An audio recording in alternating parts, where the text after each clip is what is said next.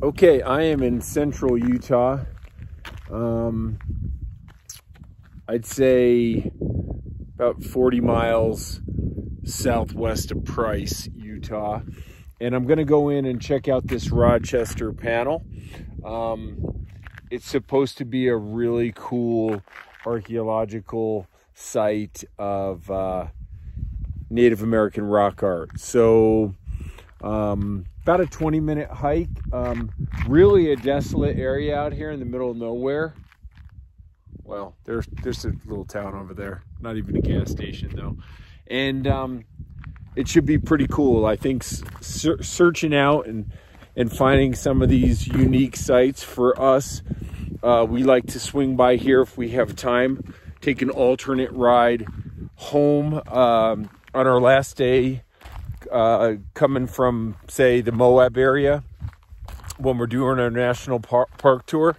And that way we can see a couple of really cool stop areas, really cool big huge view areas, but also see a couple of areas where we can visit some cool archaeological sites. And the rock art panels in southern Utah dating back for thousands of years are really interesting to search out, find, and see.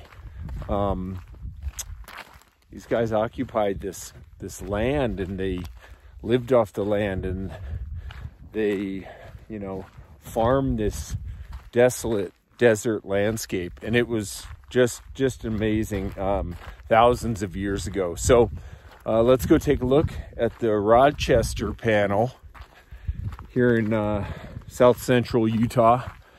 And pretty cool little spot. I'd say it's sure is quiet. And these sites, again, there's not even a soul here, and a really interesting stop for us. Let's go take a look at the Rochester panel. These panels are oftentimes in areas of great significance, and to the native people,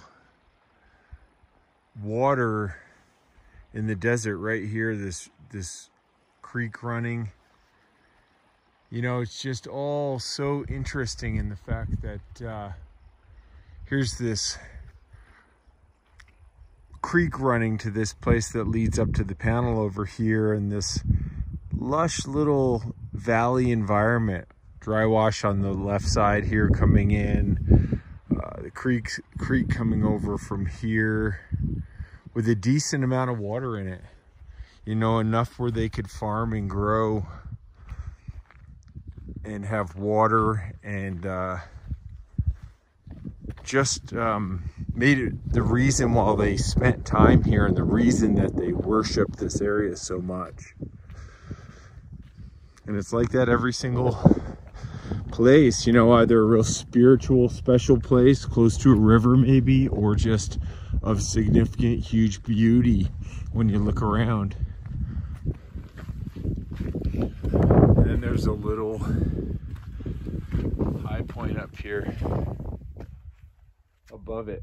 It's down there in the desert varnish, but then you have this spectacular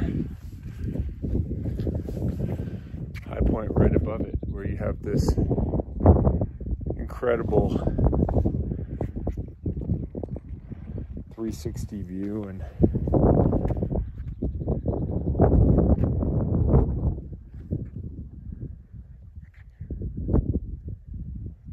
little creek running down. What a special place. Yeah, the rock art in southern Utah is simply amazing. The history, thousands of years old. Messages left on the wall, hard to decipher what they all mean. But you can tell a little bit about the time period. This is very old, over 2,000 years. There's no horses in it. There's no men on horses or people on horses. And incredibly moving when you're here.